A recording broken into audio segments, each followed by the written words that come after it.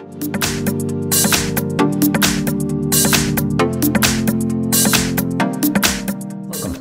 front of me is a Samsung Galaxy Grand 2, and today I will show you how to enable the power saving mode.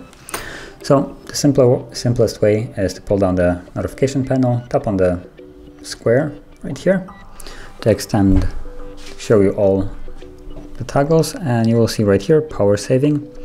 You can either tap on it to enable it, or you can also hold it to go into the settings of it, and you have basically two things that it can limit CPU performance. So if you enable it, it will clock down the device a little bit, so it might run a little bit slower, and screen output, so the brightness and stuff like that.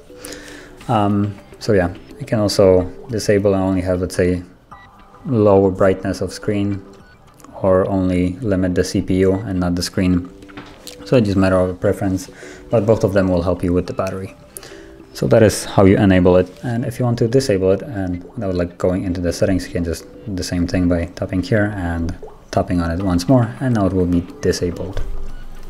So that is how you enable and also disable it. Now, if you found this video helpful, don't forget to hit like, subscribe, and thanks for watching.